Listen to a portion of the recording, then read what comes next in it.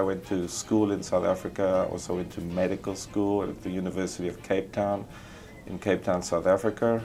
And after finishing a residency and working for a little bit, I came across to America, and I went to Georgetown in Washington, D.C., where I did my medical residency and gastroenterology fellowship.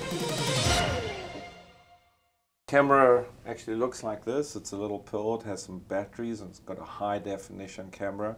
Then we get them to swallow it in the office, and as the camera comes out of the box, it automatically starts. The camera can directly visualize the inside of the intestine like we do with endoscopy. It will tumble through the bowel, taking pictures for 8 hours, creates a video. When we download that onto our computer, we see a video of the camera moving through the small bowel, and you can control that video. You can't stop and reverse the camera, but you can stop and look back and forward at the pictures, and you're looking for things that you don't traditionally see well on the other test. A monitor which the patients wear, so they have a little harness that's connected to little markers on their chest, and this is a radio frequency transmission from the camera to this device.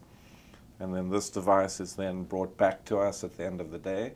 So this procedure being minimally invasive, a patient doesn't have to have any surgery, don't have to have any anesthesia. Usually the expectations is for a test is that you worry about the procedure itself and obviously the outcome.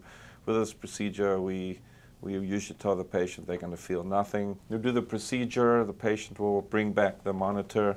My staff will download it. It takes a few hours, so we'll run it, and you'll see that. You're even seeing a picture of the people preparing the camera to be swallowed, and then it runs like a video, and it's being swallowed. Now it's hitting the stomach first, and then the main purpose, we have little markers over here, color markers that can tell this is in the stomach, and then the color changes. And the minute it changes, you'll see it actually getting into the small bowel right here, and then we'll allow the camera to run, watching the whole video through the small bowel until it gets all the way through the small intestine, and then usually we can know that towards the end it's getting into the colon. That allows us to look at 8 hours of pictures within a short span.